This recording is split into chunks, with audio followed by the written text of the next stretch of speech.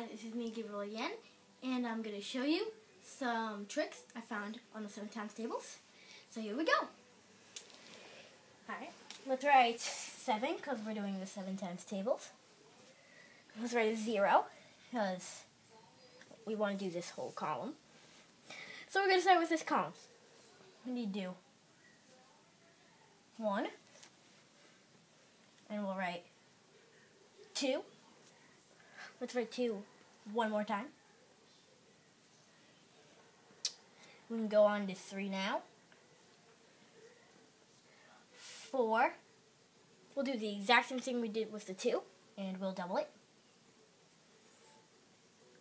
We can go on to 5. 6. And 7. Now we need to do this. So, we're going to do 7 minus 3. And that's going to equal 4. And since we can minus it by 3 again, we shall do that.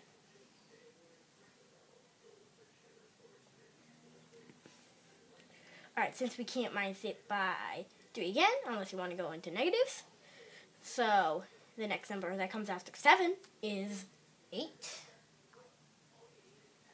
We can minus that by 3.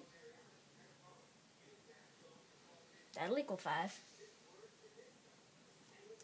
We can minus that by 3 one more time.